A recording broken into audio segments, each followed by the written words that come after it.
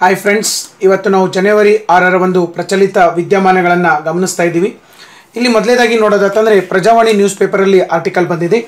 Ranji cricket ಕರ್ನಾಟಕದ ಗೆಲುವಿನ ದ್ವಿಶತಕ. Karnataka total ಆಗಿ 200 ಜಯಗಳನ್ನು ಸಾಧಿಸಿದೆ. ಸೊ ಇದೊಂದು ನಿಜವಾಗ್ಲೂ ಹೆಮ್ಮೆಯ ವಿಷಯ.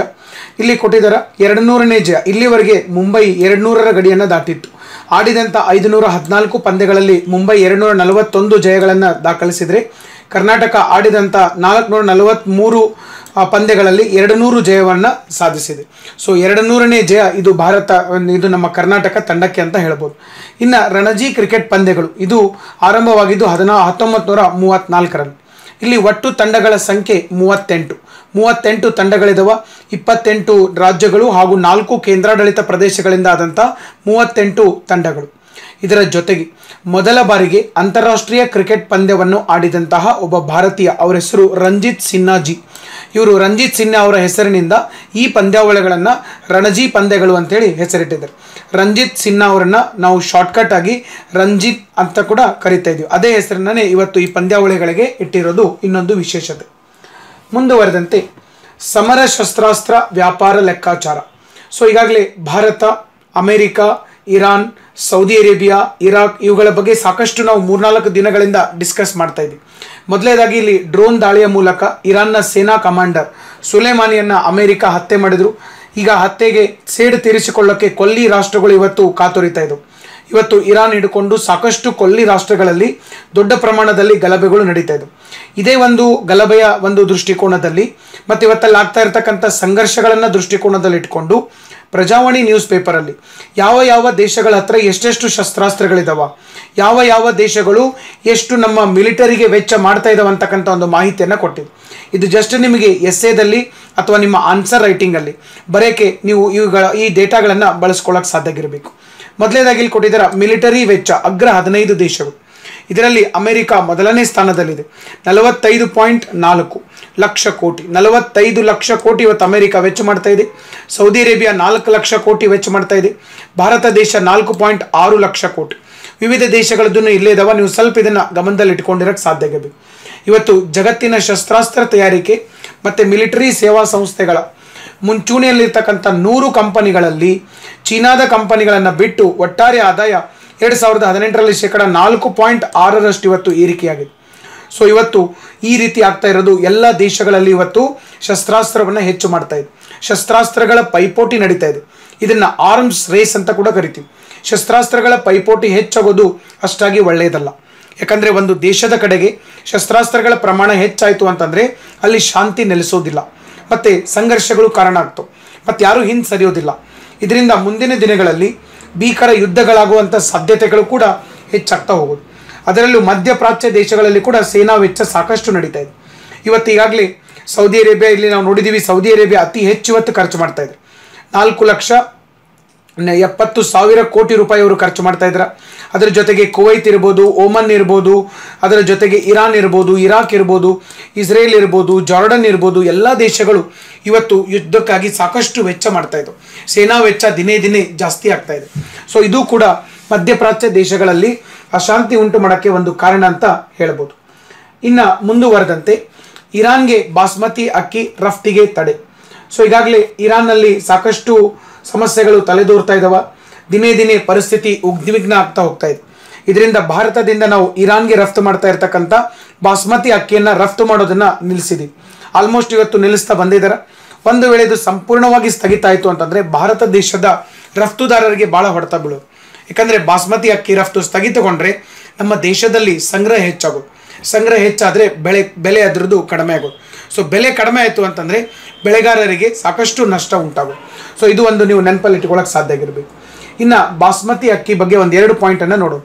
ಬಾಸ್ಮತಿ ರೈಸ್ ಇವು ಉದ್ದವಾದಂತಹ ಸುವಾಸನೆ ಭರಿತವಾದಂಥ ಅಕ್ಕಿ. ಇವುಗಳನ್ನು ಮುಖ್ಯವಾಗಿ ಭಾರತ ಉಪಖಂಡದಲ್ಲಿ ಬೆಳೀತಾರೆ. ಭಾರತ ಉಪಖಂಡ ಅಂತಂದರೆ ಇಂಡಿಯನ್ ಸಬ್ ಕಾಂಟಿನೆಂಟ್. ಇಲ್ಲಿ ಬರೀ ಭಾರತ ಅಂತಂದರೆ ಬರೀ ಭಾರತ ಉಪಖಂಡ ಅಂತಂದರೆ ಇಲ್ಲಿ ಬಾಂಗ್ಲಾದೇಶ್, ಮಯನ್ಮಾರ್, ಭೂತಾನ್, ನೇಪಾಳ್, ಶ್ರೀಲಂಕಾ, ಮಾಲ್ಡೀವ್ಸ್, ಪಾಕಿಸ್ತಾನ್ ಇವೆಲ್ಲವನ್ನು ಹಿಡ್ಕೊಂಡು ಭಾರತ ಉಪಖಂಡ, ಇಂಡಿಯನ್ ಸಬ್ ಕಾಂಟಿನೆಂಟ್ ಅಂತೇಳಿ ಕರಿತೀವಿ. ಕಳೆದ ವರ್ಷ 65% ಬಾಸ್ಮತಿ ಅಕ್ಕಿಯನ್ನು ಭಾರತ ದೇಶ ವಿದೇಶಗಳಿಗೆ ರಫ್ತು ಕೂಡ ಮಾಡಿದೆ. ಇನ್ನು ನಮ್ಮಲ್ಲಿ ಮುಖ್ಯವಾಗಿ ಭಾರತ ಮತ್ತು ಪಾಕಿಸ್ತಾನದ ಕೆಲವು ಜಿಲ್ಲೆಗಳಲ್ಲಿ ಬಾಸ್ಮತಿ ಅಕ್ಕಿಯನ್ನು ಬೆಳೀತಾರೆ. ಜಗತ್ತಿನ 70% ಬಾಸ್ಮತಿ ಅಕ್ಕಿ ಇವತ್ತು ಭಾರತದಲ್ಲಿ ಬೆಳೆಯಲಾಗ್ತಾ ಇದೆ. ಇದರ ಜೊತೆಗೆ ಈ ಬಾಸ್ಮತಿ ಅಕ್ಕಿಯನ್ನು ಬೆಳೆಯುವಂಥ ಪ್ರಮುಖ ರಾಜ್ಯಗಳು ಪಂಜಾಬ್, ಹರಿಯಾಣ, ಹಿಮಾಚಲ್ ಪ್ರದೇಶ್, ದೆಹಲಿ, ಉತ್ತರಾಖಂಡ್, ಉತ್ತರ ಪ್ರದೇಶ್, ಬಿಹಾರ ರಾಜ್ಯಗಳಲ್ಲಿ ಇವತ್ತು ಬೆಳೀತಾ ಇದೆ. ಬಾಸ್ಮತಿ ಅಕ್ಕಿ ಕಾಳುಗಳಲ್ಲಿ ಯಾಕೆ ಇಷ್ಟು ವಾಸನೆ ಬರೋದು? ಈ ಒಂದು ಸುವಾಸನೆ ಭರಿತ ವಾಸನೆ ಬರೋ ಕಾರಣ ಅದರಲ್ಲಿರುವಂಥ ರಾಸಾಯನಿಕ ಅಂಶಗಳು. ಇವು ನೈಸರ್ಗಿಕವಾಗಿಯೇ ಆ ಒಂದು ಪ್ರಭೇದದಲ್ಲಿ ಬರೋದ್ರಿಂದ ಈ ಸುವಾಸನೆ ಬರೋದು. ಬಟ್ ಉಳಿದ ಅಕ್ಕಿಗೆ ಹೋಲಿಸಿದಾಗ 12 ಪಟ್ಟು ಇಲ್ಲಿ ಸುವಾಸನೆ ಜಾಸ್ತಿ ಇರೋದು. ಸೊ ಇದರ ಜೊತೆಗೆ ಬಾಸ್ಮತಿ ಅಕ್ಕಿಯಲ್ಲಿ ಕೂಡ ಸಾಕಷ್ಟು ವೆರೈಟಿಗಳಿದೆ. Basmati P3 Punjab, type 3 Uttar Pradesh, HBC 19 ಸ್ಯಾಫಿಡಾನ್, 386 Haryana, ಕಸ್ತೂರಿ, ನೆಕ್ಸ್ಟು ಮುರಾಬಾದಿ, ಬಾಸ್ಮತಿ 64, 65 ಈ ರೀತಿ ಸಾಕಷ್ಟು ರೀತಿಯ ವೆರೈಟಿಗಳಿದಾವೆ. ಇದನ್ನು ಕೂಡ ನೀವು ನೆನಪಿಟ್ಕೊಳ್ಳೋಕ್ಕೆ ಸಾಧ್ಯ ಆಗಿರಬೇಕು. ಮುಂದುವರೆದಂತೆ vertical farming. So vertical farming ಅನ್ನುವಂಥದ್ದು ಇದು ಒಂದು ಕೃಷಿ ಪದ್ಧತಿ. ಇದು 2019ರಲ್ಲಿ ಭಾರತದಲ್ಲಿ ಪರಿಚಯ ಆಯಿತು. ಆನಂತರ ಇವತ್ತು ಭಾರತದಲ್ಲಿ ಸಾಕಷ್ಟು ಇದು ಜನಪ್ರಿಯ ಆಗ್ತಾ ಹೋಗ್ತಾ ಇದೆ. ಸೊ ಏನು ಸರ್ ಇದು ವರ್ಟಿಕಲ್ ಫಾರ್ಮಿಂಗ್ ಅಂತಂದರೆ ಏನು? ಸೊ ವರ್ಟಿಕಲ್ ಫಾರ್ಮಿಂಗ್ ಅಂತಂದರೆ ಹಸಿರು ಮನೆಗಳ ಹವಾನಿಯಂತ್ರಿತ ವಾತಾವರಣದಲ್ಲಿ ಖನಿಜ ಪೂರಿತ ನೀರನ್ನು ಬಳಸಿ ಲಂಬ ರೀತಿಯಲ್ಲಿ ಕೃಷಿ ಬೆಳೆಗಳನ್ನು ಬೆಳೆಯುವಂಥ ಪದ್ಧತಿ. ಲಂಬ ರೀತಿ ಒಳಗಡೆ ಬೆಳೆಯೋದು ಅಂದರೆ ಒಂದರ ಮೇಲೊಂದು ಬೆಳೆಯೋದು. ಇಲ್ಲಿ ನಾವು ಬೆಳೀತಾ ಇದ್ದೀವಿ ಒಂದರ ಮೇಲೊಂದು ಲಂಬ ರೀತಿ ಒಳಗಡೆ, ಇಲ್ಲಿಯೂ ಕೂಡ ಲಂಬ ಇದು. ಸೊ ಮೇಲ್ಗಡೆ ಬೆಳೆಯೋದು. ಈಗ ನಾವು ಹೊಲದಲ್ಲಿ ಏನು ಮಾಡ್ತೀವಿ, ಟೋಟಲ್ ಆಗಿ ಇಷ್ಟು ಫೀಲ್ಡಲ್ಲಿ ಬೆಳಿತೀವಿ. ಇಲ್ಲೇನು ಮಾಡೋದು, ಇಷ್ಟು ಮತ್ತು ಇದ್ರ ಮೇಲೆ ಮತ್ತೊಂದು ಸ್ವಲ್ಪ, ಮತ್ತು ಇದ್ರ ಮೇಲೆ ಮತ್ತೊಂದು ಸ್ವಲ್ಪ, ಈ ಥರ ಲಂಬವಾಗಿ ಬೆಳೀತಾ ಹೋಗುವಂಥ ಒಂದು ಪದ್ಧತಿ. ಮತ್ತು ಏನಿದರ ಅನುಕೂಲತೆ? ಇದರ ಅನುಕೂಲತೆ ಸಾಂಪ್ರದಾಯಿಕ ಕೃಷಿ ಅಂದರೆ ನಮ್ಮ ಹಳೆಯ ಕೃಷಿ ಪದ್ಧತಿಗೆ ಹೋಲಿಸಿದರೆ ಇಲ್ಲಿ 75% ಕಚ್ಚಾ ವಸ್ತುಗಳು ಕಡಿಮೆ ಬೇಕಾಗ್ತವೆ. ಇದರ ಜೊತೆಗೆ ಕಡಿಮೆ ಜಾಗದಲ್ಲಿ ಹೆಚ್ಚು ಬೆಳೆಗಳನ್ನು ಬೆಳೆಯಬಹುದು. ಯಾಕಂದರೆ ಇವತ್ತು ದಿನೇ ದಿನೇ ಸಣ್ಣ ಸಣ್ಣ ಹಿಡುವಳಿದಾರರು ಜಾಸ್ತಿ ಆಗ್ತಾ ಇದ್ದಾರೆ. ಕೃಷಿ ಭೂಮಿಗಳು ಇವತ್ತು ಹರಿದು ಹಂಚಿ ಹೋಗ್ತಾ ಇದ್ದವು. ಸೊ ಒಬ್ಬ ತಂದೆಯಿಂದ ಮಗನಿಗೆ ಹೋಗ್ಬೇಕಂತಂದ್ರೆ 1 ಎಕರೆ ಇದ್ದಿದ್ದು 2 ಎಕರೆ ಆಗ್ತವ. ಆ ಮಕ್ಕಳಿಂದ ಮೊಮ್ಮಕ್ಕಳಿಗೆ ಹೋಗ್ಬೇಕಂದ್ರೆ ಅರ್ಧ ಎಕರೆ ಆಗ್ತವ. ಸೊ ಈ ರೀತಿ ಇರೋದ್ರಿಂದ ಸೊ ಸ್ವಲ್ಪ ಕಡಿಮೆ ಜಾಗದಲ್ಲಿ ಹೆಚ್ಚು ಬೆಳೆಗಳನ್ನು ನಾವು ಇಲ್ಲಿ ಬೆಳಿಬೋದು. ಇದರ ಜೊತೆಗೆ ಒಳಾಂಗಣದಲ್ಲಿ ಸಸ್ಯಗಳನ್ನು ಬೆಳೆಸೋದ್ರಿಂದ ಮಣ್ಣಿಲ್ದೇನೆ ನಾವು ಇಲ್ಲಿ ಬೆಳಿಬಹುದು. ಇಲ್ಲಿ ಮಣ್ಣಿನ ಅವಶ್ಯಕತೆ ಅಷ್ಟಾಗಿ ಇರೋದಿಲ್ಲ. ಮತ್ತು ಒಳಾಂಗಣದಲ್ಲಿ ಬೆಳೆಯೋದ್ರಿಂದ ಮಳೆ, ಶುಷ್ಕ ವಾತಾವರಣದಿಂದ ಕೂಡ ನಾವು ಬೆಳೆಯನ್ನು ರಕ್ಷಿಸಬಹುದು. ಇವತ್ತು ಅಕಾಲಿಕ ಮಳೆ, ಅಕಾಲಿಕವಾದಂಥ ಬರಗಾಲ ಇವೆಲ್ಲದರಿಂದ ನಾವು ಇದನ್ನು ರಕ್ಷಣೆ ಮಾಡ್ಬೋದು. ಮತ್ತು ವರ್ಟಿಕಲ್ ಫಾರ್ಮಿಂಗ್ ಒಳಗಡೆ ಹೈಡ್ರೋಪಾನಿಕ್ಸ್ ಮತ್ತು ಏರೋಪಾನಿಕ್ಸ್ ಅಂತೇಳಿ 2 ಕೃಷಿ ತಂತ್ರಜ್ಞಾನಗಳು ಬರೋದು. ಹೈಡ್ರೋಪಾನಿಕ್ಸ್ ಅಂತ ಅಂದರೆ ಏನು? ಹೈಡ್ರೋ ಅಂತಂದರೆ ನೀರು. ಇಲ್ಲಿ ನೀರಿನಲ್ಲೇ ಪೋಷಕಾಂಶಗಳನ್ನು ಹಾಕ್ತಾರೆ. ಇಲ್ಲಿ ನಮಗೆ ಸಸ್ಯಗಳಿಗೆ ಪೋಷಕಾಂಶಗಳು ಬೇಕು. ಆ ಸಸ್ಯಗಳು ಪೋಷಕಾಂಶಗಳಿಂದ ಬೇರುಗಳಿಂದ ತಗೋತವೆ. ಆ ಬೇರುಗಳು ಮಣ್ಣಿನಿಂದ ತಗೋತಿದ್ದು. ಈಗ ನಾವು ಮಣ್ಣು ಬದಲಾಗಿ ಆ ಸಸ್ಯದ ಬೇರುಗಳನ್ನು ನೀರಿನಲ್ಲೇ ಮುಳುಗಿಸಿಟ್ಬಿಡೋದು. ಅದು ಯಾವ ರೀತಿ ನೀರು? ಪೋಷಕಾಂಶಗಳಿಂದ ತುಂಬಿದಂಥ ನೀರು. ಅದರಲ್ಲಿ ಇಟ್ಬಿಟ್ಟು ಅಂತಂದರೆ ಮಣ್ಣು ಇಲ್ಲದೇನೆ ನೀರಿನಿಂದ ಪೋಷಕಾಂಶಗಳನ್ನು ತೆಗೆದುಕೊಂಡು ಬೇರುಗಳು ಬೆಳಿತಾವ. ಸೊ ಇದನ್ನು ಹೈಡ್ರೋಪಾನಿಕ್ಸ್ ತಂತ್ರಜ್ಞಾನ ಅಂತ ಕರಿತೀವಿ. ಇನ್ನೊಂದಿದೆ ಏರೋಪಾನಿಕ್ಸ್. ಏರೋಪಾನಿಕ್ಸ್ ವರ್ಡ್ ಬಂದಿದ್ದು ಏರಿಂದ. ಸೊ ಇಲ್ಲಿ ಗಾಳಿ ಒಳಗಡೆ ಪೋಷಕಾಂಶಗಳನ್ನು ಸಸ್ಯಗಳಿಗೆ ಸಿಂಪಡಿಸ್ತಾರೆ. ಇದರ ಮೂಲಕ ಸಸ್ಯಗಳನ್ನು ಬೆಳೆಸುವಂಥದ್ದು. ಸೊ ಇವತ್ತು ಒಟ್ಟಿನಲ್ಲಿ ಭಾರತದಲ್ಲಿ ವರ್ಟಿಕಲ್ ಫಾರ್ಮಿಂಗ್ ಪದ್ಧತಿ ದಿನೇ ದಿನೇ ಇವತ್ತು ಭಾಳ ಜನಪ್ರಿಯತೆಯನ್ನು ಪಡಿತಾ ಇದೆ. ಇದು ಬಂದಿದ್ದು ಹೋದ ವರ್ಷ 2019ರಲ್ಲಿ ಇದನ್ನು ಪರಿಚಯ ಮಾಡಿದ್ರು. ಅವಾಗಿನಿಂದ ಇದು ಬರ್ತಾ ಇದೆ. ಈಗಾಗಲೇ ನಾವು ಇದನ್ನು ಕೂಡ ನೋಡಿದ್ವಿ. ಮುಂದುವರೆದಂತೆ ಇನ್ನು 2022ಕ್ಕೆ ದೇಶಾದ್ಯಂತ 5G ಟೆಕ್ನಾಲಜಿ ಬರ್ತಾ ಇದೆ. 5th generation mobiles. ಈಗಾಗಲೇ ನಾವು 4Gಯಲ್ಲಿದ್ದೀವಿ. ನೆಕ್ಸ್ಟು 5G ಬರ್ತಾ ಇದೆ. ಈ 5G ಯಾರು ಕೊಡಬೇಕು? ಇದಕ್ಕಾಗಿ ಕೆಲವೊಂದು ಕಂಪನಿಗಳಿಗೆ ಆಹ್ವಾನ ಮಾಡಿದ್ದಾರೆ. ಪ್ರಾಯೋಗಿಕವಾಗಿ ಸ್ವಲ್ಪ ಇಲ್ಲಿ ಅನುಮತಿಯನ್ನು ಕೂಡ ಭಾರತ ಸರ್ಕಾರ ಹುವಾಯಿ ಕಂಪನಿಗೆ ಕೊಟ್ಟಿದೆ. ಹುವಾಯಿ ಅನ್ನುವಂಥದ್ದು ಚೀನಾ ದೇಶದ ಒಂದು ಕಂಪನಿ. ಇವರಿಗೆ ಕೊಟ್ಟಿದ್ದಕ್ಕೆ ಏನಾಗಿದೆ, ಇವತ್ತು ಅಮೇರಿಕ ಬಹಳ ಸಿಟ್ಟು ಬಂದಿದೆ. ಯಾಕೆ ಅಮೇರಿಕಕ್ಕೆ ಸಿಟ್ಟು ಬಂದಿದೆ ಅಂತಂದರೆ, ಮೊದಲೇದಿದ್ದು ಚೀನಾದ ಕಂಪನಿ. ಚೀನಾ ಮತ್ತು ಅಮೇರಿಕಾದ ನಡುವೆ ವಾಣಿಜ್ಯ ಸಂಘರ್ಷಗಳು ನಡೀತಾನೆ ಇದ್ದವು. ಮತ್ತು ಈ ಒಂದು ಟೆಲಿಕಾಂ ಸೆಕ್ಟರಲ್ಲಿ, ದೂರ ಸಂಪರ್ಕ ಒಂದು ಕ್ಷೇತ್ರದಲ್ಲಿ ಅತಿ ದೊಡ್ಡ ಮಾರುಕಟ್ಟೆ ಅಂತಂದರೆ ಇಂಡಿಯಾ. ನಮ್ಮ ಮಾರುಕಟ್ಟೆಯನ್ನು ಹೊಡಿಬೇಕು, ಇದರ ಲಾಭ ತೆಗೆದುಕೊಳ್ಬೇಕು ಅನ್ನುವಂಥ ಆಸೆ ಇವತ್ತು ಅಮೇರಿಕಾಕ್ಕಿದೆ. ಬಟ್ ಭಾರತ ಸರ್ಕಾರ ಇದನ್ನು ಹುವಾಯಿ ಕಂಪನಿಗೆ ಕೊಡ್ತಾ ಇದೆ. ಹೀಗಾಗಿ ಅಮೇರಿಕಕ್ಕೆ ಇಂಡಿಯಾ ಮೇಲೆ ಸಿಟ್ಟು ಬರ್ತಾ ಇದೆ. ಇದರ ಜೊತೆಗೆ ಅಮೇರಿಕ ಒಂದು ಎಚ್ಚರಿಕೆಯನ್ನು ಕೂಡ ಕೊಡ್ತಾ ಇದೆ. ಏನಂತೇಳಿ, ಹುವಾಯಿ ಸಂಸ್ಥೆಗೆ ಅನುಮತಿ ನೀಡಬೇಡ್ರಿ ನೀವು. ಯಾಕಂತಂದರೆ ಅವರು ಕೆಲವೊಂದು ಸೆಕ್ಯೂರಿಟಿ ಮೆಷರ್ಸ್ಗಳನ್ನು ತಗೊಳ್ಳೋದಿಲ್ಲ. ಇತ್ತೀಚೆಗೆ ಏನಾಗ್ತಾ ಇದೆ, ಸಾಕಷ್ಟು ನಮ್ಮ ದತ್ತಾಂಶಗಳನ್ನು ಕದೀತಾ ಇದ್ದಾರ. ಸೊ ನಾಳೆ ನಿಮ್ಮ ದತ್ತಾಂಶಗಳನ್ನು ಕದಿಬೋದು, ನಿಮ್ಮ ದೇಶಕ್ಕೆ ಗಂಡಾಂತರ ಬರಬಹುದು ಅಂತೇಳಿ ಅಮೇರಿಕ ಕೂಡ ಎಚ್ಚರಿಕೆ ಕೊಡ್ತಾ ಇದ್ದಾರೆ. ಇದರ ಜೊತೆಗೆ ಇತ್ತೀಚೆಗೆ ಚೀನಾ ಸರ್ಕಾರ ಒಂದು ಹೊಸ ಭದ್ರತಾ ಕಾಯ್ದೆಯನ್ನು ಜಾರಿಗೆ ತಂದಿದೆ. ಆ ಆ ಭದ್ರತಾ ಕಾಯ್ದೆ ಏನು ಹೇಳ್ತೈತೆ ಅಂದರೆ ವ್ಯಕ್ತಿಗಳು ಅಥವಾ ಸಂಸ್ಥೆಗಳು ದೇಶದ ಗುಪ್ತಚರ ವಿಭಾಗಕ್ಕೆ ಸಹಾಯ ಹಾಗೂ ಸಹಕಾರ ನೀಡಬೇಕು. ಇದು ಎಲ್ಲ ಸಂಸ್ಥೆಗಳಿಗೂ ಅನ್ವಯ ಆಗ್ತೈತೆ ಅಂತ ಹೇಳ್ತಾರೆ. ಒಂದು ವೇಳೆ ನಾಳೆ ಚೀನಾದ ಹುವಾಯಿ ಸಂಸ್ಥೆ ನಮಗೆ 5G ಟೆಕ್ನಾಲಜಿ ಕೊಡ್ತು, ಮುಂದೆ ಒಂದು 2 ವರ್ಷ ಆದಮೇಲೆ ಭಾರತ ಮತ್ತು ಚೀನಾ ಸಂಬಂಧಗಳು ಕೆಟ್ಟು, ಆವಾಗ ಇಲ್ಲಿ ಈ ರೂಲ್ಸ್ ಪ್ರಕಾರ ಹುವಾಯಿ ಕಂಪನಿ ನಮ್ಮ ಭಾರತೀಯರ ಎಲ್ಲ ಮೊಬೈಲ್ನಲ್ಲಿರ್ತಕ್ಕಂಥ ಡೇಟಾಗಳಿರ್ಬೋದು ಎಲ್ಲ ದತ್ತಾಂಶಗಳನ್ನು ಚೀನಾ ಸರ್ಕಾರಕ್ಕೆ ಕೊಡಲೇಬೇಕಾಗ್ತದೆ, ಅನಿವಾರ್ಯವಾಗಿ ಕೊಡಬೇಕಾಗ್ತದೆ. ಯಾಕಂದರೆ ಆ ನೆಲದ ಕಾನೂನು ಈಗಾಗಲೇ ಚೇಂಜ್ ಮಾಡಿದ್ದಾರೆ. ಸೊ ಹೀಗಾಗಿ ನೀವು ಹುವಾಯಿ ಕಂಪನಿಗೆ ಕೊಡಬೇಡ್ರಿ ಅಂತಕ್ಕಂಥ ಮಾತು ಕೂಡ ಇದೆ. ಕೆಲವು ಕಡೆ ಇದನ್ನು ನಿರ್ಬಂಧ ಕೂಡ ಮಾಡಿದ್ದಾರೆ. ಅಮೆರಿಕಾದಲ್ಲಿ, ಆಸ್ಟ್ರೇಲಿಯಾದಲ್ಲಿ, ನ್ಯೂಜಿಲೆಂಡಲ್ಲಿ ನಿರ್ಬಂಧ ಇದೆ. ಜರ್ಮನಿ, ಕೆನಡಾ ಇನ್ನೂ ಇದ್ರ ಬಗ್ಗೆ ನಿರ್ಧಾರ ತೆಗೆದುಕೊಳ್ಬೇಕಾಗಿದೆ. ಭಾರತ, ಇಂಗ್ಲೆಂಡ್, ರಷ್ಯಾ, ಫ್ರಾನ್ಸ್, ದಕ್ಷಿಣ ಕೊರಿಯಾದಲ್ಲಿ ಈಗಾಗಲೇ ಅನುಮತಿಯನ್ನು ಕೊಟ್ಟಿದ್ದಾರೆ. ಒಟ್ಟಿನಲ್ಲಿ ಹುವಾಯಿ ಕಂಪನಿಗೆ ಬೇಡ, ಅಮೆರಿಕಾದ ಕಂಪನಿಗಳಿಗೆ ಕೊಡ್ರಿ ಅಂತ ಅನ್ನೋದು ಅಮೆರಿಕಾದ ವಾದ. ಬಟ್ ಈಗಾಗಲೇ ನಾವು ಸಾಕಷ್ಟು ಭದ್ರತಾ ಕ್ರಮಗಳನ್ನು ಕೈಗೊಂಡಿದ್ದೀವಿ. ಅದಕ್ಕೆ ಅಜಿತ್ ದೋವಲ್ ಅವರು ಸಾಕಷ್ಟು ಈಗಾಗಲೇ ಚೀನಾದ ವಿದೇಶಾಂಗ ಸಚಿವರ ಜೊತೆ ಮಾತುಕತೆ ನಡೆಸಿದ ಮೇಲೇ ನಾವು ಈ ನಿರ್ಧಾರ ತೆಗೆದುಕೊಂಡಿದ್ದೀವಿ ಅಂತೇಳಿ ಸರ್ಕಾರ ಕೂಡ ಹೇಳ್ತಾ ಇದೆ. ಮುಂದಿನ ಸಂದರ್ಭದಲ್ಲಿ ಯಾವ ರೀತಿ ಇದು ಮುಂದುವರಿತೈತೆ ಅನ್ನೋದನ್ನು ನಾವು ಕಾದು ನೋಡೋಣ. ಇನ್ನು ಮುಂದುವರೆದಂತೆ ಇಸ್ರೋದ ಗಗನಯಾನಕ್ಕೆ DRDO ಪ್ಯಾರಾಚೂಟ್. ಸೊ DRDO ಸಂಸ್ಥೆ ಪ್ಯಾರಾಚೂಟನ್ನು ಕೊಡ್ತಾ ಇದೆ ಗಗನಯಾನ 1. ಸೊ ಗಗನಯಾನ 1 2021 ಡಿಸೆಂಬರಲ್ಲಿ ಹೋಗ್ತಾ ಇರತಕ್ಕಂಥ ಭಾರತ ದೇಶದ ಮೊದಲ ಮಾನವ ಸಹಿತ ಬಾಹ್ಯಾಕಾಶ ನೌಕೆ. ಸೊ ಇಲ್ಲಿ ಭೂಮಿಯಿಂದ ಸುಮಾರು 400 ಕಿಲೋಮೀಟರ್ ಎತ್ತರದಲ್ಲಿ 3 ಜನ ಗಗನಯಾತ್ರಿಗಳು 7 ದಿನಗಳ ಕಾಲ ಭಾರತ ಇಡೀ ಭೂಮಿಯನ್ನು ಸುತ್ತಾಕುವಂಥ ಒಂದು ಪ್ರಾಜೆಕ್ಟ್ ಇದು. ಇವರು ವಾಪಸ್ಸು ಕೆಳಗಡೆ ಇಳಿದು ಬರಬೇಕಾದಾಗ ಈ ನೌಕೆಗಳಿಗೆ ಕೆಲವೊಂದು ಪ್ಯಾರಾಚೂಟ್ಗಳನ್ನು ಹಾಕ್ತವೆ. ಈ ಪ್ಯಾರಾಚೂಟ್ಗಳು ಏನು ಮಾಡ್ತವೆ, ಈ ನೌಕೆಯನ್ನು ಭೂಮಿ ಮೇಲೆ ಇಳಿಸ್ಬೇಕು. ಈ ಪ್ಯಾರಾಚೂಟ್ಗಳು ಇದನ್ನು ಯಾರು ಮಾಡ್ತಾ ಇದ್ದಾರೆ ಇವತ್ತು? DRDO ಸಂಸ್ಥೆ ಮಾಡ್ತಾ ಇದೆ. ಇದನ್ನ ನೀವು ಸ್ವಲ್ಪ ಗಮನದಲ್ಲಿ ಇಟ್ಕೊಂಡಿರೋಕ್ಕೆ ಸಾಧ್ಯ ಆಗಿರಬೇಕು. ಇನ್ನು ತೈಲ ಸ್ವಾವಲಂಬನೆಯ ಸವಾಲು. ಇವತ್ತು ದಿನೇ ದಿನೇ ಇರಾನ್ ಮತ್ತು ಇರಾಕ್ ಇರ್ಬೋದು, ಇರಾನ್ ಮತ್ತು ಅಮೆರಿಕ ಇರ್ಬೋದು, ಇಸ್ರೇಲ್ ಇರ್ಬೋದು, ಇಲ್ಲೆಲ್ಲ ಕಡೆ ಸಾಕಷ್ಟು ಇವತ್ತು ಸಂಘರ್ಷಗಳಾಗ್ತಾ ಇರೋದ್ರಿಂದ ದೇಶೀಯ ಉತ್ಪಾದನೆ ಒಳಗಡೆ ಇಳಿಕೆ ಆಗ್ತಾ ಇರೋದ್ರಿಂದ ತೈಲದ ಒಂದು ಕೊರತೆ ಇವತ್ತು ಭಾರತದಲ್ಲಿ ಕಾಣ್ತಾ ಇದೆ. ಹೊರಗಡೆಯಿಂದ ಬರಬೇಕಾದಂಥ ತೈಲದ ಪ್ರಮಾಣನೂ ಕಡಿಮೆ ಆಗ್ತಾ ಇದೆ, ಮತ್ತು ನಮ್ಮ ದೇಶದಲ್ಲಿ ಉತ್ಪಾದನೆ ಆಗ್ತಾ ಇರತಕ್ಕಂಥ ತೈಲದ ಉತ್ಪಾದನೆ ಕೂಡ ಇವತ್ತು ಕಡಿಮೆ ಆಗ್ತಾ ಇದೆ. ಮತ್ತು ಇದಕ್ಕೆ ಏನೇನು ಮಾಡಬೇಕು ಅದರ ಪರವಾಗಿ ಇಲ್ಲೊಂದು ಆರ್ಟಿಕಲನ್ನು ಕೂಡ ಕೊಟ್ಟಿದ್ರು. ಇವತ್ತು ಕಡಿಮೆ ಆಗಕ್ಕೆ ಕಾರಣ ಏನು? ದೇಶದ ಬೇಡಿಕೆಯ 4ರಲ್ಲಿ 1 ಭಾಗ ಇರಾಕ್ನಿಂದ ಪೂರೈಕೆ ಆಗ್ತಾ ಇತ್ತು, ಇವತ್ತು ಅದು ಕೂಡ ಕಡಿಮೆ ಆಗ್ತಾ ಇದೆ. ಅದಕ್ಕೆ ಇತ್ತೀಚೆಗೆ ನರೇಂದ್ರ ಮೋದಿ ಅವರು ಅಮೆರಿಕಕ್ಕೆ ಹೋಗಿದ್ರು, ಅಮೆರಿಕಾದ ಹೌಸ್ಟನ್ ನಗರಕ್ಕೆ ಹೋಗಿದ್ರು. ನಿಮಗೂ ಗೊತ್ತಿದೆ, ಅಲ್ಲಿ ಹೌಡಿ ಮೋಡಿ ಅಂತೇಳಿ ಒಂದು ಕಾರ್ಯಕ್ರಮವನ್ನು ಕೂಡ ಮಾಡಿದರು. ಸೊ ಅಲ್ಲಿ ಅಮೆರಿಕಾದ ಜೊತೆಗೆ ಕೆಲವೊಂದು ಒಪ್ಪಂದಗಳನ್ನು ಕೂಡ ಮಾಡ್ಕೊಂಡಿದ್ರು. ಮತ್ತು ಇದೇ ಮೊದಲ ಬಾರಿಗೆ ಭಾರತದ ಪ್ರಧಾನಿಯೊಬ್ಬರು ಹೌಸ್ಟನ್ಗೆ ಹೋಗಿದ್ರು. ನರೇಂದ್ರ ಮೋದಿ ಅವರು ವಾಷಿಂಗ್ಟನ್ಗೂ ಹೋಗಿಲ್ಲ, ನ್ಯೂಯಾರ್ಕ್ಗೂ ಹೋಗಿಲ್ಲ, ಡೈರೆಕ್ಟಾಗಿ ಹೌಸ್ಟನ್ಗೆ ಹೋದ್ರು. ಯಾಕಂತಂದರೆ ಅದು ತೈಲ ಸಂಪನ್ಮೂಲ ಇರುವಂಥ ಒಂದು ಪ್ರದೇಶ. ಸೊ ಅಲ್ಲಿ ಒಪ್ಪಂದಗಳನ್ನು ಕೂಡ ಮಾಡ್ಕೊಂಡಿದ್ದಾರೆ. ಮತ್ತು ಇರಾನ್ನ ಮೇಲೆ ಆರ್ಥಿಕ ದಿಗ್ಬಂಧನ ಹಾಕಿರೋದ್ರಿಂದನೂ ಭಾರತ ತೈಲ ಆಮದನ್ನು ಕೈಬಿಟ್ಟಿದೆ. ಕೆಲವು ಕಾರಣಗಳಿಂದ ತೈಲ ಬರೋದು ಕಡಿಮೆ ಆಗ್ತಾ ಇದೆ. ಇನ್ನು ಇದಕ್ಕೆ ಪರ್ಯಾಯವಾಗಿ ಈಗಾಗಲೇ ನಮ್ಮ ದೇಶ ಹೋದ ವರ್ಷನೇ ಜೈವಿಕ ಇಂಧನ ನೀತಿಯನ್ನು ಕೂಡ ತೆಗೆದುಕೊಂಡು ಬರ್ತಾ ಇದೆ. ಜೈವಿಕ ಇಂಧನ ಕೂಡ ಬಳಸ್ತಾ ಇದ್ದಾರೆ. ದೇಶದಲ್ಲಿ ಕಚ್ಚಾ ತೈಲ ಮತ್ತು ಅನಿಲ ಉತ್ಪಾದನೆಯನ್ನು ಹೆಚ್ಚಿಸುವಂಥ ಗುರಿಗಳು ಕೂಡ ಇದಾವೆ. ವಿದ್ಯುತ್ ಚಾಲಿತ ವಾಹನಗಳು ಕೂಡ ಬರ್ತಾ ಇದ್ದಾವೆ. ಒಟ್ಟಿನಲ್ಲಿ ಒಂದು ಕಡೆ ತೈಲ ಕಡಿಮೆ ಆಗ್ತಾ ಇದೆ, ಇನ್ನೊಂದು ಕಡೆ ತೈಲಕ್ಕೆ ಬೇಡಿಕೆ ಜಾಸ್ತಿ ಆಗ್ತಾ ಇದೆ. ಅದೇ ರೀತಿ ಈ ತೈಲ ಇಲ್ಲದೇನೆ ಇದಕ್ಕೆ ಪರ್ಯಾಯ ಏನು ನಾವು ಬಳಕೆ ಮಾಡಬೇಕು ಅನ್ನೋದ್ರ ಕಡೆ ಕೂಡ ದೇಶ ಹೋಗ್ತಾ ಇದೆ. ಈಗಾಗಲೇ ತೈಲ ಸ್ವಾವಲಂಬನೆ ಒಂದು ಸವಾಲು ಎದುರಾಗಿದೆ. ಆ ಸವಾಲನ್ನು ನಾವು ತಕ್ಕ ಮಟ್ಟಿಗೆ ಎದುರಿಸೋಕ್ಕೆ ಪ್ರಿಪೇರ್ ಕೂಡ ಆಗ್ತಾ ಇದ್ದೀವಿ. ಆದರೆ ಇನ್ನೂ ಸಾಗಬೇಕಾದಂಥ ದಾರಿ ಬಹಳ ಇದೆ ಅಂತೇಳಿ ಈ ಒಂದು ಆರ್ಟಿಕಲಲ್ಲಿ ಹೇಳ್ತಾ ಇದ್ದಾರೆ. ಇನ್ನು ಮುಂದುವರೆದಂತೆ ರೋಹಿಂಗ್ಯಾಗಳ ಗಡೀಪಾರು ಖಚಿತ, ಪೌರತ್ವ ಕಾಯ್ದೆ ತಿದ್ದುಪಡಿ. ಸೊ ಈಗಾಗಲೇ ನಾವು ಒಂದು ವಿಡಿಯೋದಲ್ಲಿ ಪೌರತ್ವ ಕಾಯ್ದೆ ಬಗ್ಗೆ ಸಮಗ್ರವಾಗಿ ನೋಡಿದ್ದೀವಿ.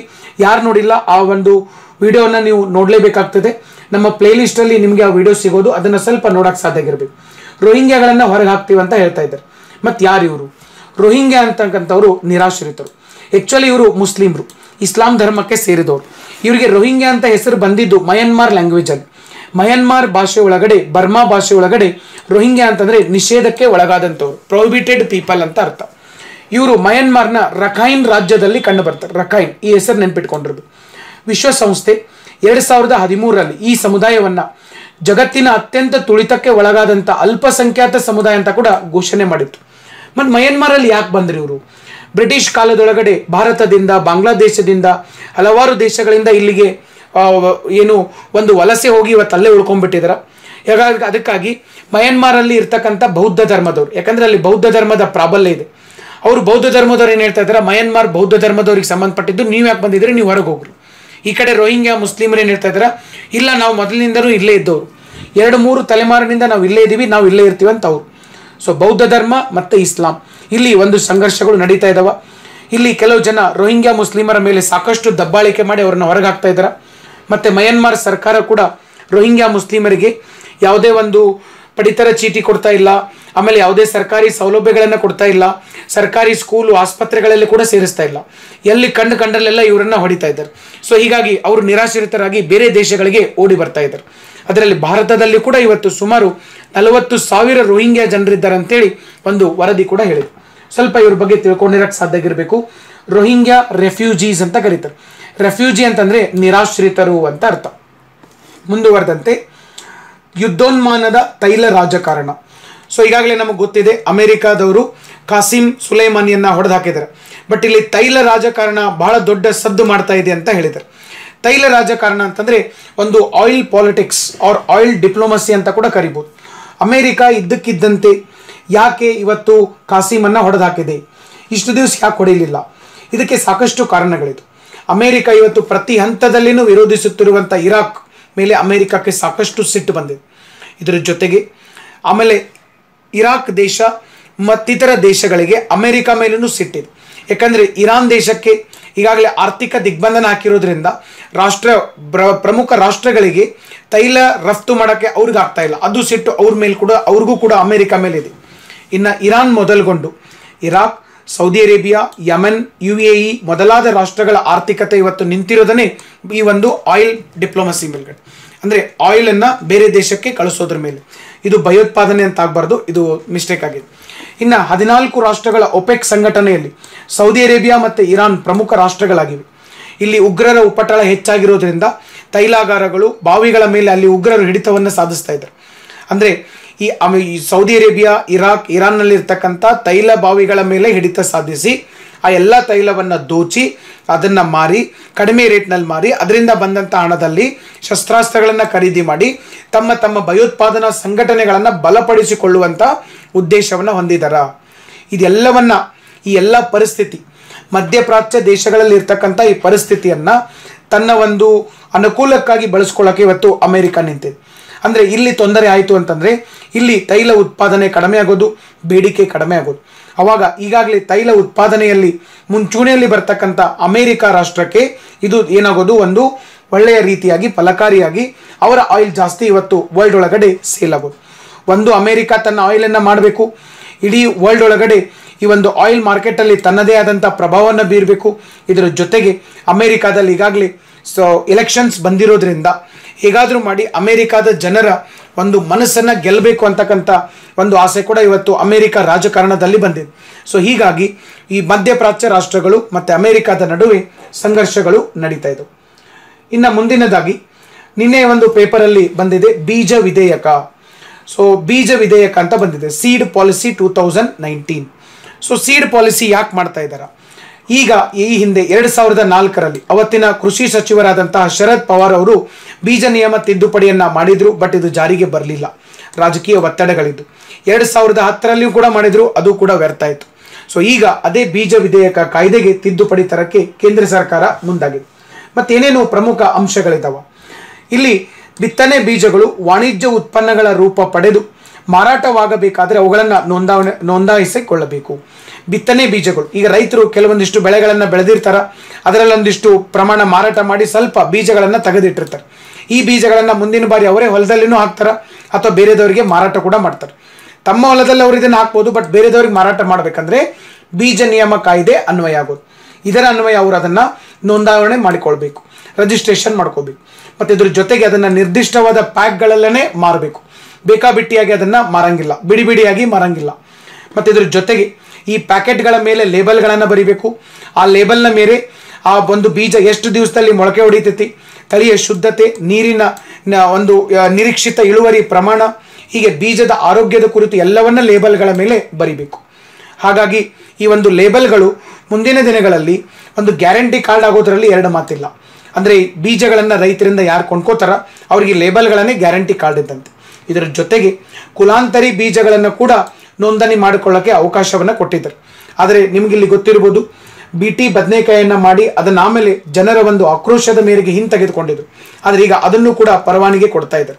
ಅಂದರೆ ಬೀಜ ನಿಯಮದ ಪ್ರಕಾರ, ಬೀಜ ವಿಧೇಯಕದ ಪ್ರಕಾರ ಇನ್ನು ಮುಂದೆ BT ಬದನೆಕಾಯಿ ಇರ್ಬೋದು, BT ಸಾಸಿವೆ ಇರ್ಬೋದು, ಸೊ ಇವೆಲ್ಲದಕ್ಕೂ ಕೂಡ ಇನ್ನು ಅನುಮತಿ ಸಿಗ್ತಾ ಹೋಗೋದು. ಆದರೆ ಇನ್ನು ಈ BTಯಿಂದ ಏನೇನು ಅನಾನುಕೂಲತೆಗಳಾಗ್ತಾ ಇದಾವೆ ಅನ್ನೋದನ್ನ ಇನ್ನೂ ಸಂಶೋಧನೆ ಮಾಡಬೇಕಾಗಿದೆ. ಆ ಸಂಶೋಧನೆ ಪೂರ್ಣ ಆಗೋಕ್ಕಿಂತ ಮೊದಲನೇ ಕೇಂದ್ರ ಸರ್ಕಾರ ಇಂಥ ಒಂದು ನಿರ್ಧಾರವನ್ನು ಇವತ್ತು ತಗೋತಾ ಇದೆ. ಮತ್ತು ಯಾಕೆ ಇದಕ್ಕೆ ವಿರೋಧ ವ್ಯಕ್ತ ಆಗ್ತಾ ಇದೆ? ಸೊ ಬೀಜ ವಿಧೇಯಕ ಕಾಯ್ದೆಗೆ ವಿರೋಧ ವ್ಯಕ್ತಪಡಿಸೋಕ್ಕೆ ಮೊದಲನೇ ಕಾರಣ ರೈತರು ಬೀಜಗಳನ್ನು ನೋಂದಾಯಿಸಿಕೊಳ್ಬೇಕಂತ ಇದೆ. ಬಟ್ ಅವ್ರಿಗೆ ಹೆಂಗೆ ನೋಂದಾಯಿಸಿಕೊಳ್ಬೇಕು ಅದು ಗೊತ್ತಿಲ್ಲದೆ ಇರ್ಬೋದು, ಅಥವಾ ನೋಂದಾವಣೆ ಮಾಡ್ಕೋಬೇಕಾದಾಗ ಭ್ರಷ್ಟಾಚಾರ ಕೂಡ ನಡೀಬೋದು. ಮತ್ತು ಈ ಬೀಜಗಳನ್ನು ಸರಿಯಾದ ಪ್ಯಾಕ್ಗಳಲ್ಲಿ ಮಾರಾಟ ಮಾಡೋದು ರೈತರಿಗೆ ಕಷ್ಟ ಆಗ್ತದೆ. ಪ್ಯಾಕೆಟಿಂಗ್ ಮಾಡೋದೆಲ್ಲ ಅವರಿಗೆ ಗೊತ್ತಾಗೋದಿಲ್ಲ. ಎರಡನೇದು, ಈ ಗೊತ್ತಾಗದೇ ಇದ್ದಾಗ ರೈತರು ಅನಿವಾರ್ಯವಾಗಿ ಏನು ಮಾಡ್ತಾರೆ, ನಮಗಂತೂ ಇದನ್ನು ಪ್ಯಾಕ್ ಮಾಡಿ ಲೇಬಲ್ ಮಾಡೋಕ್ಕೆ ಬರೋದಿಲ್ಲ, ಅದಕ್ಕೆ ಕಂಪನಿಗಳಿಗೆ ಕೊಟ್ಬಿಡೋಣ ಅಂತೇಳಿ ಕಂಪನಿಗಳಿಗೆ ಬೀಜವನ್ನು ಮಾರಾಟ ಮಾಡ್ತಾರೆ. ಇದರಿಂದ ಅವರೇ ಸಂಕಷ್ಟಕ್ಕೀಡಾಗೋದು. ಮುಂದೊಂದು ದಿನ ಅವರಿಗೆ ಒಂದು ಬೀಜ ಬೇಕಾದಾಗ ರೈತರು ಅದನ್ನು ಕೊಂಡ್ಕೊಳ್ಳೋಕ್ಕೆ ವಿದೇಶಿ ಕಂಪನಿಗಳ ಮೊರೆ ಹೋಗಬೇಕಾಗ್ತದೆ.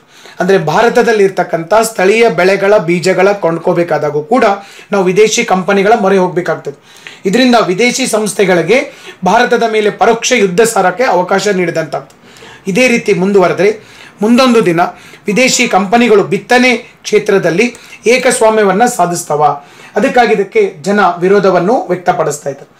ಇನ್ನು ಒನ್ ಲೈನರ್, ಸದ್ಯ ಜಗತ್ತಿನಲ್ಲಿ 7.7 ಬಿಲಿಯನ್ನಷ್ಟು ಇವತ್ತು ಜನಸಂಖ್ಯೆ ಇದೆ. ಅಮೆರಿಕಾದ ವರದಿಯ ಪ್ರಕಾರ 2050ರ ವೇಳೆಗೆ ಇದು 10 ಬಿಲಿಯನ್ ತಲುಪ್ತಾ ಇದೆ. ಸೊ ಇದನ್ನು ಕೂಡ ಈಗಾಗಲೇ ಹೇಳಿದಾರ. ಸೊ ಹೀಗಾಗಿ ಆಹಾರ ಪೂರೈಕೆ ಮಾಡೋದು ಕೂಡ ಸಾಕಷ್ಟು ಒಂದು ಸವಾಲಾಗಿ ಪರಿಣಮಿಸ್ತಾ ಇದೆ. ಇದರ ಜೊತೆಗೆ ಇತ್ತೀಚೆಗೆ ಲೈ ಹರೋಬಾ ಅಂತಕ್ಕಂಥ ಹಬ್ಬವನ್ನು ತ್ರಿಪುರಾ ರಾಜ್ಯದಲ್ಲಿ ಆಚರಣೆ ಮಾಡಿದ್ರು. ಇದನ್ನು ಆಚರಣೆ ಮಾಡಿದಂಥ ಸಮುದಾಯ ಮೀಟಿ ಸಮುದಾಯ. ಈ ಸಮುದಾಯ ಅಸ್ಸಾಂ, ತ್ರಿಪುರಾ, ಮಣಿಪುರ್, ಮೇಘಾಲಯ, ಮಯನ್ಮಾರ್ ಮತ್ತು ಬಾಂಗ್ಲಾದೇಶದಲ್ಲಿ ನಮಗೆ ಕಾಣಸಿಗ್ತಿದೆ. ಮಣಿಪುರ ರಾಜ್ಯದಲ್ಲಿ ಈ ಹಬ್ಬವನ್ನು ಮೇ ತಿಂಗಳಲ್ಲಿ ಆಚರಣೆ ಮಾಡೋದು. ಇತ್ತೀಚಿನ ಜನಗಣತಿಯ ಪ್ರಕಾರ ಬೈಟರ್ ಕನಿಕಾ ರಾಷ್ಟ್ರೀಯ ಉದ್ಯಾನವನದಲ್ಲಿರುವಂತಹ ಉಪ್ಪು ನೀರಿನ ಮೊಸಳೆಗಳ ಸಂಖ್ಯೆ 1742ರಿಂದ 1757ಕ್ಕೆ ಏರಿಕೆಯಾಗಿದೆ. ಬೈಟರ್ ಕನಿಕಾ ಒರಿಸ್ಸಾದಲ್ಲಿ. ಈ ರಾಷ್ಟ್ರೀಯ ಉದ್ಯಾನವನದಲ್ಲಿ 2006ನೇ ಸಾಲಿನೊಂದು ಮೊಸಳೆ ಇತ್ತು. ಇದು ಕೂಡ ಉಪ್ಪು ನೀರಿನ ಮೊಸಳೆ. ಇದು 2000 kg ಭಾರ ಇತ್ತು. ಇದು ಒಂದು ರೀತಿ ಗಿನ್ನಿಸ್ ದಾಖಲೆಯನ್ನೇ ಮಾಡಿತ್ತು. ಭಾರತ ದೇಶದಲ್ಲಿ ಚಿಲ್ಕಾ ಸರೋವರದ ನಂತರ ರಾಮ್ಸಾರ ಸೈಟ್ನಲ್ಲಿ ಉಲ್ಲೇಖಿತವಾದಂಥ ಎರಡನೇ ಒಂದು ರಾಷ್ಟ್ರೀಯ ಉದ್ಯಾನವನ ಅಂತಂದರೆ ಬೈಟರ್ ಕನಿಕಾ ರಾಷ್ಟ್ರೀಯ ಉದ್ಯಾನವನ. ಮುಂದುವರೆದಂತೆ ಇಸ್ರೋ ಸಂಸ್ಥೆ ಇಂಡಿಯನ್ ಇನ್ಸ್ಟಿಟ್ಯೂಟ್ ಆಫ್ ಆಸ್ಟ್ರೋಫಿಸಿಕ್ಸ್ ಜೊತೆಗೆ ಒಂದು ಪ್ರಾಜೆಕ್ಟನ್ನು ಮಾಡ್ತಾ ಇದೆ. ಇದರ ಹೆಸರು ಪ್ರಾಜೆಕ್ಟ್ ನೇತ್ರ. ಸೊ ಏನಿದು ಪ್ರಾಜೆಕ್ಟ್ ನೇತ್ರ ಅಂತಂದರೆ, ಇದು ಇಸ್ರೋ ಸಂಸ್ಥೆ 2019ರಲ್ಲಿ ಪ್ರಾಜೆಕ್ಟನ್ನು ಬಿಡುಗಡೆ ಮಾಡಿತು. ಇದರ ಉದ್ದೇಶ ಏನಂತಂದರೆ, ಉಪಗ್ರಹಗಳು ಕಕ್ಷೆಯಲ್ಲಿ ಸುತ್ತಬೇಕಾದಾಗ ಅನವಶ್ಯಕ ವಸ್ತುಗಳು ಮತ್ತು ಇತರ ಸಮಸ್ಯೆಗಳು ಅಂದರೆ ಡೆಬ್ರಿಸ್ ಮಟೀರಿಯಲ್ ಅಂತ ಕರಿತೀವಿ. ಈಗಾಗಲೇ ಹಾರಿಬಿಟ್ಟಂಥ ಉಪಗ್ರಹಗಳ ಬಿಡಿಭಾಗಗಳೇನಿರ್ತಾವ ಅಥವಾ ಚೂರಾದಂಥ ಭಾಗಗಳು ಅವುಗಳು ಬಂದು ಈಗಿರ್ತಕ್ಕಂಥ ಉಪಗ್ರಹಗಳಿಗೆ ಹಾನಿ ಮಾಡುವಂಥ ಸಾಧ್ಯತೆಗಳಿರ್ತವೆ. ಅವುಗಳ ಕುರಿತು ಅಧ್ಯಯನ ಮಾಡೋಕ್ಕೆ ಪ್ರಾಜೆಕ್ಟನ್ನು ಮಾಡಿದರು. ಪರಿಸರ ಸಚಿವಾಲಯ ಅರಣ್ಯ ವರದಿಯ ಪ್ರಕಾರ ದೇಶದ 21.4% ಕಾಡು ಮುಂದಿನ ದಿನಗಳಲ್ಲಿ ಕಾಡ್ಗಿಚ್ಚಿಗೆ ಬಲಿಯಾಗುವ ಸಂಭವವಿದೆ ಅಂತೇಳಿ ಕೂಡ ತಿಳಿಸಿದರು. ಇದನ್ನು ಸ್ವಲ್ಪ ಒಂದು ಕಡೆ ಡೇಟಾ ಬರೆದಿಟ್ಕೊಂಡಿರೋಕ್ಕೆ ಸಾಧ್ಯ ಆಗಿರಬೇಕು. Agricultural process food products export development authority. So ಇದು ಕೃಷಿ ಉತ್ಪನ್ನಗಳ ರಫ್ತು ನೀತಿಯನ್ನು ಪ್ರಕಟ ಮಾಡಿದರೆ 2018ರಲ್ಲಿ. ಸೊ ಯಾವ ರೀತಿ ನಮ್ಮ ಉತ್ಪನ್ನಗಳನ್ನು ಹೆಚ್ಚಿಗೆ ಮಾಡಬೇಕು, ರಫ್ತು ಹೆಚ್ಚಿಗೆ ಮಾಡಬೇಕು ಅನ್ನೋದಕ್ಕೆ ಒಂದು ನೀತಿಯನ್ನು ಮಾಡಿದರು. ಇದನ್ನು ಜಾರಿಗೊಳಿಸೋಕೆ ಈ ಒಂದು ಅಥಾರಿಟಿಯನ್ನು ಕೂಡ ತೆಗೆದುಕೊಂಡು ಬಂದಿದೆ. ಇದರ ಉದ್ದೇಶ 2022ರ ಒಳಗಾಗಿ ಕೃಷಿ ಉತ್ಪನ್ನಗಳ ರಫ್ತನ್ನು ದ್ವಿಗುಣಗೊಳಿಸುವುದು. ಈಗ $30 ಬಿಲಿಯನ್ ಇದ್ದಿದ್ದನ್ನು $60 ಬಿಲಿಯನ್ ತರೋದು 2022ರ ಒಳಗಾಗಿ. ಮತ್ತು ಇದರ ಪ್ರಕಾರ ಇವತ್ತು ಭಾರತದ 8 ರಾಜ್ಯಗಳು ಈಗಾಗಲೇ ತಯಾರಿಯನ್ನು ಪೂರ್ಣಗೊಳಿಸಿದವಂತೇಳಿ ಕೂಡ ಇಲ್ಲಿ ರಿಪೋರ್ಟ್ ಹೇಳ್ತಾ ಇದೆ. 2006ನೇ ಸಾಲಿನಲ್ಲಿ ಜಾಗತಿಕವಾಗಿ ಭಾರತದಿಂದ ಕೃಷಿ ಉತ್ಪನ್ನಗಳ ರಫ್ತು ಪ್ರಮಾಣ 2.2ರಷ್ಟು ಇತ್ತು. ದೇಶದಲ್ಲಿರುವ ಮೂಲ ಸೌಕರ್ಯದ ಕೊರತೆ, ಕಡಿಮೆ ಇಳುವರಿ ಇವೆಲ್ಲ ಇವತ್ತು ಜಾಗತಿಕ ಮಾರುಕಟ್ಟೆಯಲ್ಲಿ ಕೃಷಿ ಉತ್ಪನ್ನಗಳ ಬೆಲೆಗಳು ಏರಿಳಿತಗಳು. ಸೊ ಇವೆಲ್ಲದರಿಂದ ಇವತ್ತು ಭಾರತದ ಕೃಷಿ ಉತ್ಪನ್ನಗಳ ರಫ್ತು ಕಡಿಮೆ ಆಗೋಕ್ಕೆ ಕಾರಣಗಳು ಮೂಲ ಸೌಕರ್ಯದ ಕೊರತೆ, ಕಡಿಮೆ ಇಳುವರಿ, ಇದರ ಜೊತೆಗೆ ಜಾಗತಿಕ ಮಾರುಕಟ್ಟೆಯಲ್ಲಿ ಕೃಷಿ ಉತ್ಪನ್ನಗಳ ಬೆಲೆಗಳ ಏರಿಳಿತಗಳು. ಈ ಕಾರಣದಿಂದ ನಮ್ಮ ರಫ್ತು ನೀತಿಯನ್ನು ಭಾರತ ಸರ್ಕಾರ ಜಾರಿಗೆ ತರಕ್ಕೆ ಉದ್ದೇಶವನ್ನು ಇಟ್ಕೊಂಡಿದೆ. ಇವತ್ತಿನ ಕ್ವಶನ್ಗಳು, ರಣಜಿ ಪಂದ್ಯಗಳು ಆರಂಭವಾಗಿದ್ದು 1954, 1934, 1975, 1964. ಕ್ವಶನ್ ನಂಬರ್ 2, ವರ್ಟಿಕಲ್ ಫಾರ್ಮಿಂಗ್ ಪದ್ಧತಿಯನ್ನು ಭಾರತದಲ್ಲಿ ಯಾವ ವರ್ಷ ಪರಿಚಯಿಸಲಾಯಿತು? 2009, 2019, 2018, 2017. ಭಾರತದಲ್ಲಿ 5G ಸೇವೆಯನ್ನು ನೀಡಲು ಅನುಮತಿ ಪಡೆದ ಚೀನಾದ ಸಂಸ್ಥೆ ವಿವೋ, ಒಪ್ಪೋ, ಅಲಿಬಾಬಾ, ಹುವಾಯಿ. ಇದಕ್ಕೆ ನೀವು ಆನ್ಸರ್ಗಳನ್ನು ಕಮೆಂಟ್ ಬಾಕ್ಸಲ್ಲಿ ಹಾಕಕ್ಕೆ ಸಾಧ್ಯಗಿರಬೇಕು. ಇದರ ಸರಿಯಾದ ಉತ್ತರಗಳನ್ನು ಸಂಜೆ ವೇಳೆಗೆ officersadda.in ವೆಬ್ಸೈಟ್ನಲ್ಲಿ ಅಪ್ಲೋಡ್ ಮಾಡಲಾಗುವುದು. ಮತ್ತು ಇವತ್ತಿನ ಒಂದು ಮುಖ್ಯ ಪರೀಕ್ಷೆಯ ಪ್ರಶ್ನೆ, ಬೌದ್ಧ ಧರ್ಮ ಎಲ್ಲ ಧರ್ಮಗಳಿಗಿಂತ ಹೆಚ್ಚು ಸಾಮಾಜಿಕ ಚಳುವಳಿಯಾಗಿತ್ತು ಮತ್ತು ಪ್ರಭಾವ ಬೀರಿತ್ತು. ಈ ವಾಕ್ಯವನ್ನು ವಿಸ್ತರಿಸಿ ಬರೆಯಿರಿ. ಸೊ ಇವತ್ತಿನ ಡಿಸ್ಕಷನಲ್ಲಿ ನಾವು ಇಷ್ಟು ಪಾಯಿಂಟ್ಸನ್ನು ನೋಡಿದ್ದೀವಿ. ಹೆಚ್ಚಿನ ಮಾಹಿತಿಗಳಿಗಾಗಿ ಆಫೀಸರ್ಸ್ ಟೆಲಿಗ್ರಾಮ್ ಮತ್ತು ಯೂಟ್ಯೂಬ್ ಚಾನಲನ್ನು ನೀವು ಸಂಪರ್ಕ ಮಾಡಬೇಕು. ಯಾರು ಸಬ್ಸ್ಕ್ರೈಬರ್ ಆಗಿಲ್ಲ ಅವರು ಆದಷ್ಟು ಬೇಗ ಸಬ್ಸ್ಕ್ರೈಬರ್ ಆಗಬೇಕು. ಹೆಚ್ಚು ಜನ ಸಬ್ಸ್ಕ್ರೈಬರ್ ಆದರೆ ಅದೇ ನೀವು ನಮಗೆ ಕೊಡುವಂಥ ಪ್ರೋತ್ಸಾಹ ಅಂತ ನಾನು ಈ ಸಂದರ್ಭದಲ್ಲಿ ಹೇಳ್ತಾ ಇದ್ದೀನಿ. ಇವತ್ತು ನೋಡಿದಂಥ ಈ ವಿಡಿಯೋದ ಎಲ್ಲ ಮಾಹಿತಿಗಳು ಇದರದ್ದು ರಿಟರ್ನ್ ಫಾರ್ಮೇಟಲ್ಲಿ ನಿಮಗೆ ಸಂಜೆ ವೇಳೆಗೆ officersadda.in ವೆಬ್ಸೈಟಲ್ಲಿ ಅಪ್ಲೋಡ್ ಮಾಡಲಾಗ್ತದೆ. ಈ ಒಂದು ವಿಡಿಯೋ ನೋಡಿದ್ದಕ್ಕಾಗಿ ತಮಗೆಲ್ಲರಿಗೂ ಧನ್ಯವಾದಗಳು. Wish you all the very best. Thank you all.